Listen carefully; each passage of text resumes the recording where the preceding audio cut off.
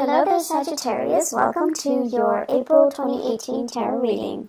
So, first of all, I just want to start off by apologizing to you guys profusely for not being able to connect with you for January, February, and March.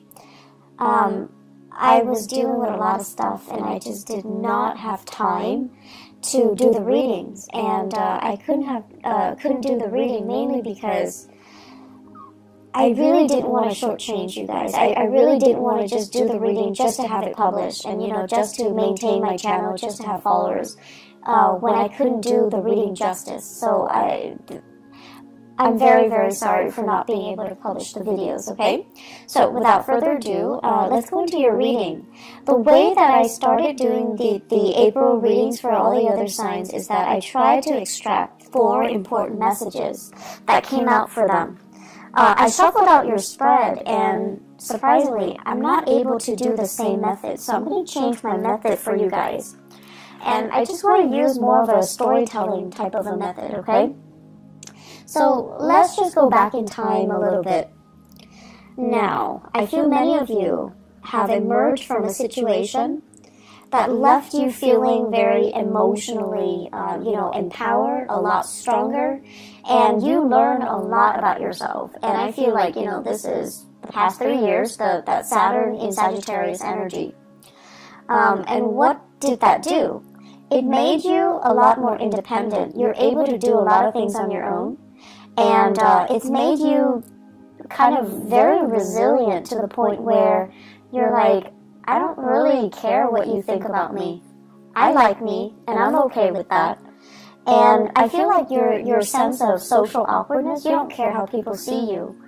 And you don't care how you relate to your body. I feel like some of you might have been a little bit clumsy, and you became less clumsy. And I know that sounds weird, but I feel like a lot of it has to do with just this inner sense of calmness and confidence. And you're not constantly frazzled and energetically, riled up by other people. You've been through a lot, and I'm not going to lie, I feel like you a lot. And so other people's opinions of you don't really matter. They kind of like, water on a duck's back. It just washes away. And I also feel when you're around someone who's really antsy and just, worked up, you're no longer affected by energy. So even if they do things with such an immense sense of urgency, you're going to start to do things at your own pace. You're going to start to, dictate how things are getting done. So I do see what Saturn did for you was emotionally, honestly, it made you guys a lot less naive. You have a very happy-go-lucky way about you, where you guys are really honest, you're very truthful, and in a way you see the best in people. And Saturn knocked some sense into you, where it made you a lot more cautious about who you trust with your secrets, and who you can entrust with your time in your life. And so you guys became a lot more, weary of people, but you're a lot less naive. And then on top of that, you're a lot less self-conscious, you're a lot more confident, and you're a lot more sure about what you want. Okay? So it's a maturation process. And I know the past 3 years have not been easy. But in hindsight, you're looking back now and you're just like, I can't believe all of those things happened to me. And I can't believe I'm okay. I can't believe, I feel many of you have this major resurgence in faith, in your faith. And faith could be spirituality or, a religion that you prescribe to that you no longer practice. But I feel many of you are coming out of it. And you're just like, someone was up there protecting me. Otherwise, I would not have gotten through it. And I feel like in your darkest hours, too, you held on, you held it together, you really utilized, your sense of humor, and that helped you get through. But all along, it was this sense of faith, okay? Faith that there is that light at the end of the tunnel. There is something out there that's better for you. And there is that sense of trusting that the universe didn't just put you through the situation without a reason, trusting that the universe is prepping you and strengthening you and fortifying you for something else that is much better.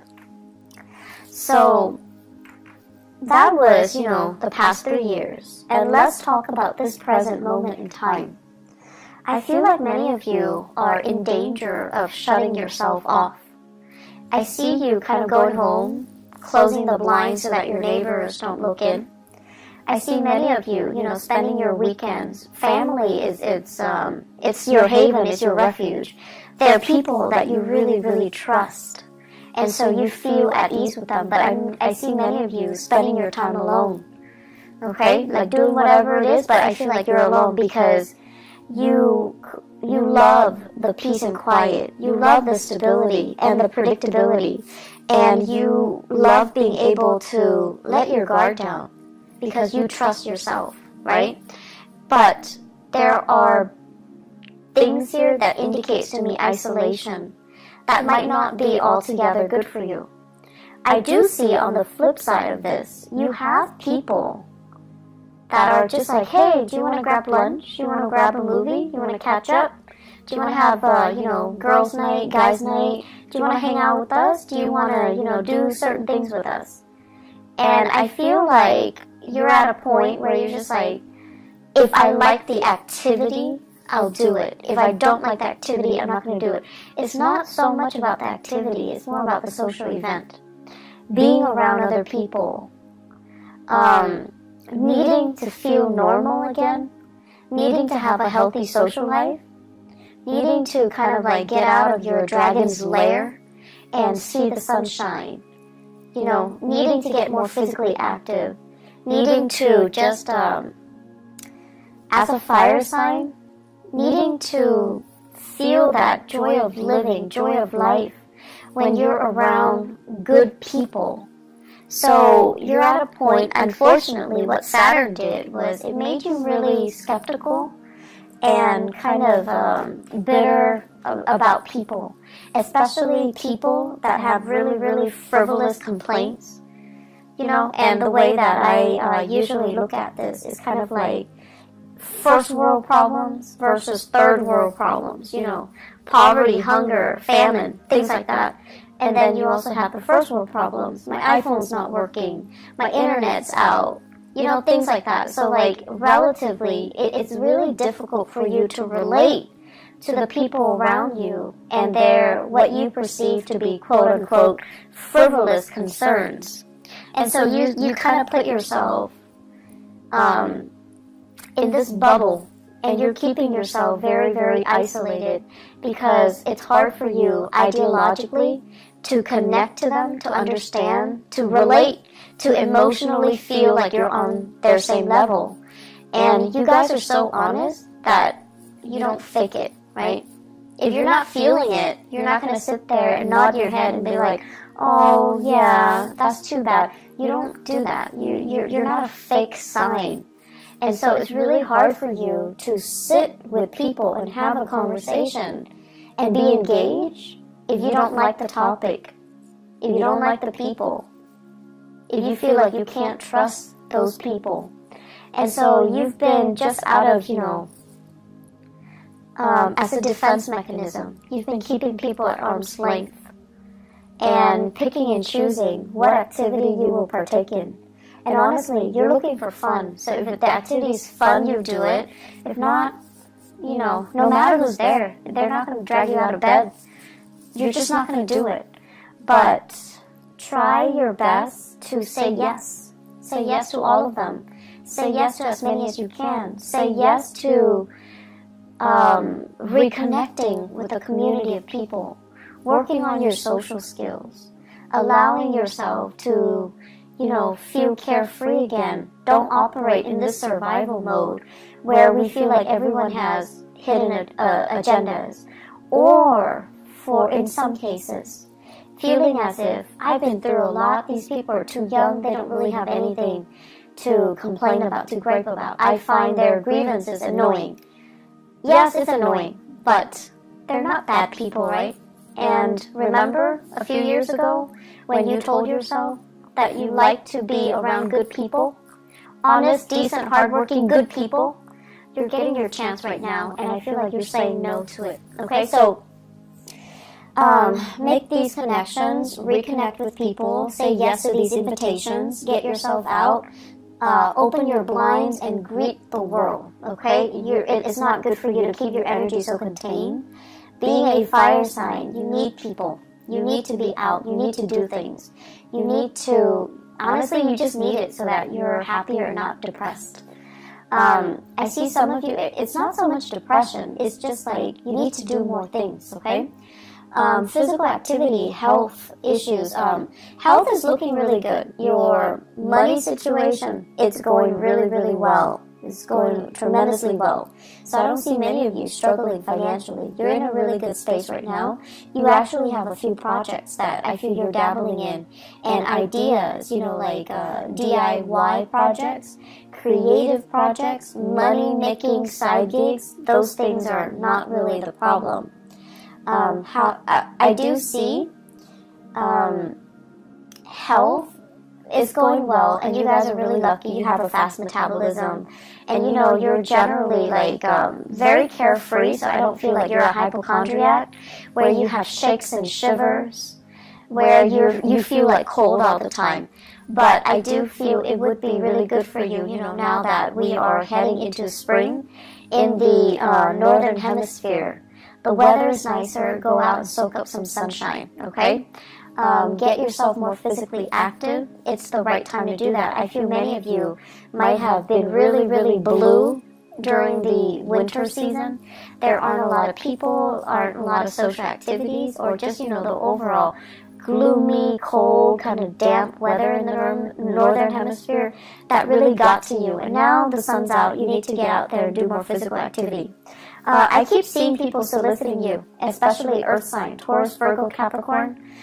These are like, there are some romantic prospects in there too. And there are some serious, you know, really good people, really good friends. They're telling you, you know, step out of your shell, go to these events, go to these functions, come over to their house, potlucks, and, you know, just a lot of social activities. I also see air signs, Aquarius, Gemini, and Libra. And I feel like they're coming at you a little strong, and you're just like, you know, back off. You're a little bit too much. I don't know you that well. I don't know your intentions, so you're kind of telling them stop. So you have the air signs, Aquarius, Gemini, Libra, and you're kind of stopping them. Like, you're holding your hands outstretched, and you're just like, stop. Too much, too soon, I don't know you, slow down. And the attention is flattering, but I also feel like many of you are playing hard to get to. If it's too easy, too soon, too fast, you kind of lose your interest a little bit. So you're telling them to, you know, just like slow down, buddy, back off. That's fine. Just, you know, make time for people that want to be around you. You're in a really good position where you can pick and choose, actually. So I would say, you know, options are definitely plentiful in friendships and in love and dating, okay? The home environment, I'm seeing here, taking care of things and being in charge of your domain. Many of you are thinking about like getting new things added into the house, living things, plants, animals, like pets, okay? And I know they shouldn't be clumped into, you know, the same category. They're very different with different sets of responsibilities, but I feel like many of you are thinking heavily about, you know, do I want to have another child? Do I want a pet? Do I want more plants? What do I want to do? And I see beautification projects. Do it yourself. You might have children, they're like coloring or painting, and you're plastering their artwork all over the house. You're doing some serious cleaning up and remodeling as well. So I feel like a lot of attention, a lot of activity in the housing front to make things better. And you're doing it very happily. And you're really taking control and having a really good rhythm with your space. I feel like a house that is very clean, is very well kept, it's very disciplined. Okay, so I don't see the house being super messy with pests and trash and garbage strewn about. I feel like you're taking really good care of your space, owning your space, and claiming your space. I'm also seeing as well, what we have here is, yes, you are making a lot of money. Like, financially, things are going really well. But I'm also seeing some of you are thinking about your career. And I feel like there are opportunities out there. You're comparing yourself with other people with the same, years of work experience as you in the same industry. And they're moving on to making more bucks, like bigger money, like bigger, higher position, higher paying position. And they're also saying like a bigger pot, okay? So they're getting promoted, or they're shifting into a different agency, a different sector where there is more, there's more financial security. So what I'm seeing for some of you, for example, if you are a healthcare practitioner, like a nurse, a doctor, a healthcare provider, this is what I'm seeing. I see like a lot of people who are doing patient care. And then, your coworkers are telling you, well, why don't you do administrative stuff instead? The money is better, the hours are better, there's less strain, less long shifts, and it's a lot more consistent, it's a lot more stable, and you can get jobs anywhere. And so rather than being a nurse, when you're working with intake and patient care, you're shifting to become an administrator in a hospital, in a medical facility as well. So the job is, different, but I feel like the degree is transferable, or your skills are transferable into more of an administrative role. And the administrative role has more money, more opportunities for growth, better hours. And I feel like some of you are really, really thinking about long-term career. So you're shifting. And you're also, I'm sensing, this is not just for those in the healthcare profession. I see going from something that you're just like, I like it, but it's a little bit too emotionally up and down, unpredictable from one day to the next. Like the job itself, it's great, and you loved it at one point. But right now, you're just like, I don't know what else I want, but I think I want more. I think I want a job that is stable from one day to the next. And then I also feel like what that Saturn transit did for you guys is, you wanted a job that was very dynamic in the past. You wanted, a job that's not predictable. So you wanted something exciting, and it would be changeable from one day to the next. It would be different from what all your friends or your family members are doing. That was appealing to you. And then with the whole Saturn transit, what happened was that now you've gotten a taste of that, and you realize from one day to the next, if it's constantly unpredictable, yes, it's fun, but it's also emotionally such a roller coaster, right? So now I want stability. I want predictability. I want the boring job. I want something that has, just a lot more stability stamped on it. And that's why you're shifting into more administrative things rather than dealing with people, dealing with patients, dealing with cases, where it's fun, but it's just a little bit too much of an emotional roller coaster. And at this point in your life, you're just like, I'm getting older. I think I'm okay with that roller coaster. And I also feel for many of you, after getting out of a significant relationship too, you're just like, I'm okay, I want stability. I don't want it to be too exciting, and I don't want that emotional roller coaster. I feel like many of you have been or were in a relationship here. I feel we have here a water sign, Pisces, Cancer, Scorpio. I have a Virgo, and I also have an Aquarius. So Pisces, Cancer, Scorpio, Virgo, Aquarius. Those might have been the past relationship partners that you've had, and things were too turbulent, and you're not really missing that, okay? The career situation, there will be many jobs on the offer for you. So if you are thinking heavily about a shift in your career, I do see May coming in, like it's coming in front and center. So it's right around the corner for you guys.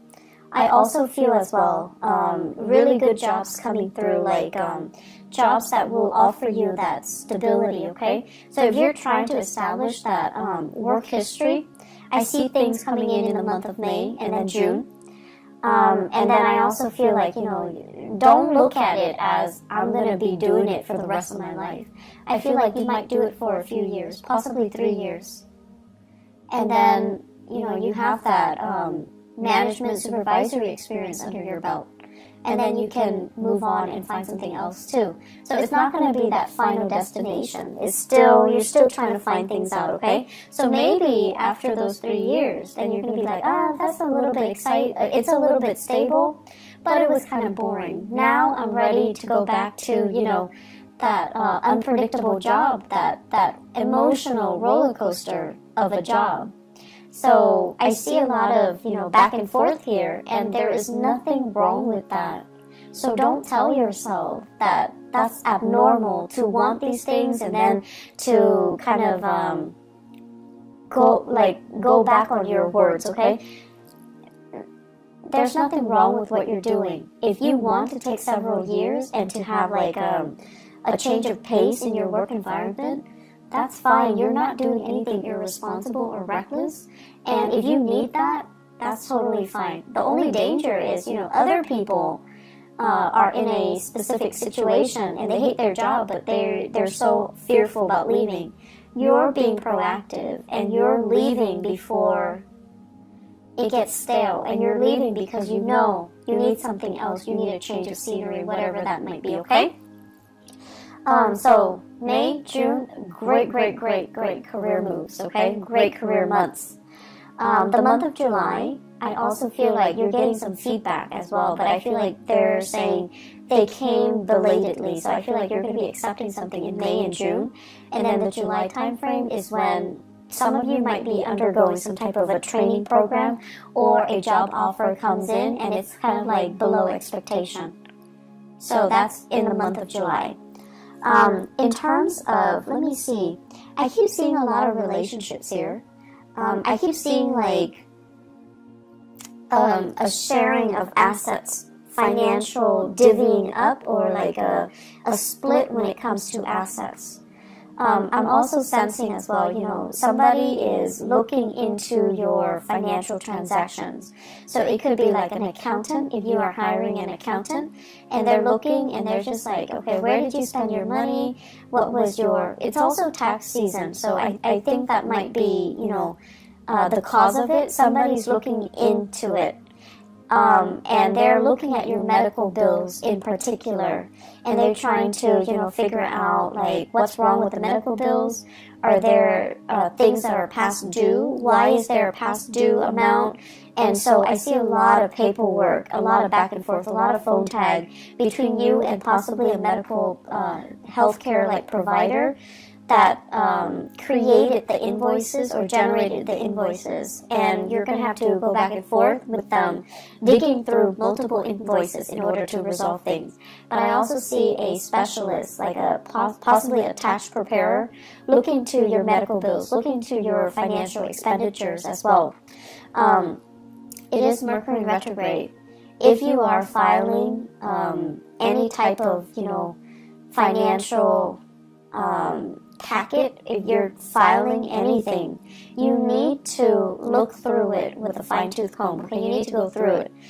Mercury retrograde is when we are really prone to being careless and not making mistakes. And making mistakes. And I can't talk either, so my apologies. We're very careless. And the people that do things for us, they're also very careless. So it's pertinent to look over documents very carefully before you submit. Now, I know Sagittarius, you guys are really impatient. If it takes you like 9 hours to get something done, once it's done, you send it out, you never want to look at it again. You're done. You don't want to look at it.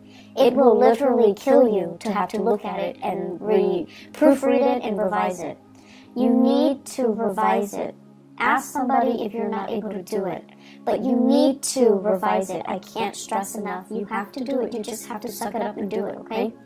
I know it's not fun, but it's important because you don't want this to come back and bite you 3 months down the line, okay?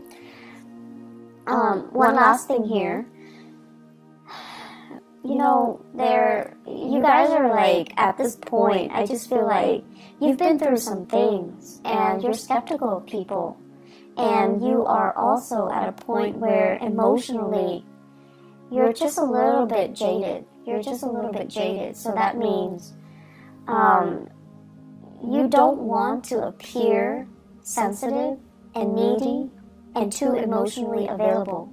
You might have been taken advantage of in the past, and now you're approaching, you know, relationships and social interaction with a jaded pair of eyes, okay? So you're just like, this person is too whiny. The other person is too picky. The other person is too pretentious. It's like you have this laser-like focus and you're able to read people really well. I don't know if that's a good thing or a bad thing for you, Sagittarius, because I feel like, yes, you have always been very perceptive, but I also feel, you know, the thing about you is you love to be around people. You're understanding, and you know everyone can't be perfect, but you still accept them. But whatever you've been through in the past 3 years, it's made you feel really jaded. It's made you feel like, you know, almost like you don't want to be around people. And it's made you cultivate this facade or this, you know, identity that you fear connection. And you don't want to appear like you're too emotionally available or emotionally needy. It's almost like telling people up front, I'm talking to you, but I don't need you. So don't you ever think that I need you, because I don't need you. But then again, you do need that social interaction. So in a way, you do need the other person. So try to be a little bit more laid back, a little bit more easygoing. You don't have to show you're vulnerable. You don't have to show you're needy. You don't have to show, you know, anything that you're not. You just try to relate and reconnect with other people, okay? Aside from that, they're saying here competition, really strong competition. So I feel like there's something going on. Whether in your, like, if you guys are involved in competition, if you are kind of like comparing yourself with other people in the way that you look, like your body image, your performance at work, or everyone competing for jobs, okay? I know it's not a good place to be when we are under that much scrutiny and we feel like we have to do everything perfectly because we're being judged. But try to let that go, okay? You're very confident in yourself, and that should be enough. You do not need to find that validation in your environment, okay? Try to let that go. I hope the reading is helpful for you guys. I just feel like the energy is a little bit tense. And I hope it will clear up. I hope it will clear up for you guys. Just more than anything, reach out. Reconnect with people, okay? I'll be back for the May reading. I'll try my best for mid-April, but I'm not sure if I'm going to have the time, okay?